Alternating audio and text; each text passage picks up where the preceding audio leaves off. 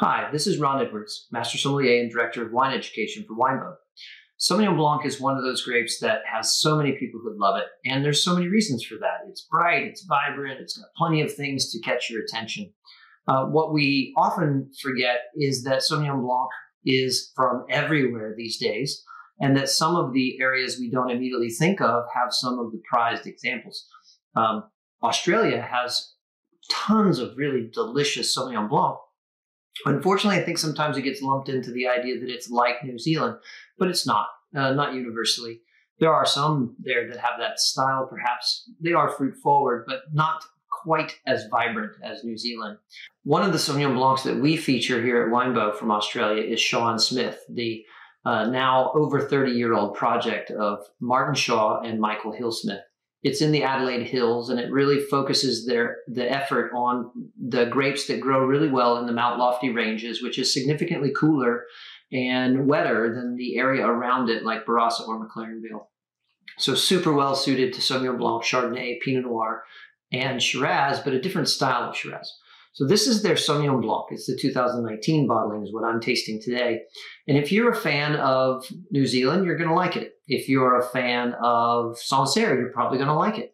If you've had one of the delicious Sauvignon Blancs like I've talked about recently from Northeast Italy, like Tramin, I think you're going to like it because this Sauvignon Blanc sort of hits right down the middle of delicious. So let's find out what this one tastes like and smells like, and we'll go from there. So the first thing that comes up is pink grapefruit that's a little subtle, but definitely there. Ripe pear and this cross between ripe passion fruit and guava. And then there's a kind of lightly creamy bread dough, yeasty aroma. This wine sees Lee's aging in stainless steel to sort of just round off the flavor profiles, but it doesn't see any oak. There's a beautiful aromatic herb note to this wine, and it crosses the boundary between what I would call bell pepper and then a hint of like distant spearmint. And it definitely has the common Sauvignon Blanc tones of lemon and lime. Although I would say the Meyer lemon in this case, you know, that lemons that are actually orange in color. It smells delicious. It smells inviting. So let's taste it.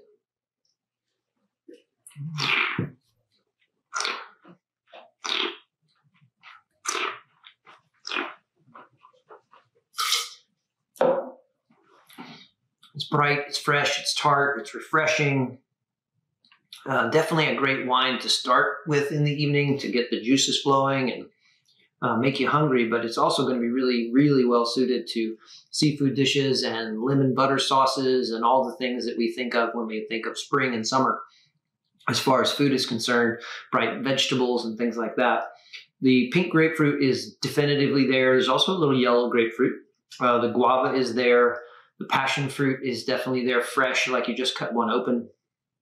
It has that bread dough meets yeasty flavor profile in there. It's very pleasant. And it has that cross of the line in that herbal tone between spearmint and lemongrass green pepper kind of combination. It's really, that particular part of this wine is super intriguing to me.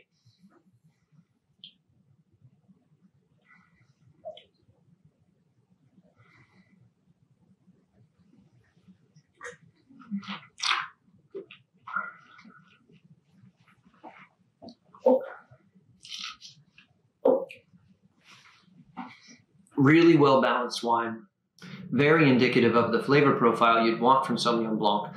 I think this is a crowd pleaser, and yet it's complex and delicious, so it's in no way a simple wine, but really easy to like. I definitely recommend you go find a bottle of Sean Smith Sauvignon Blanc.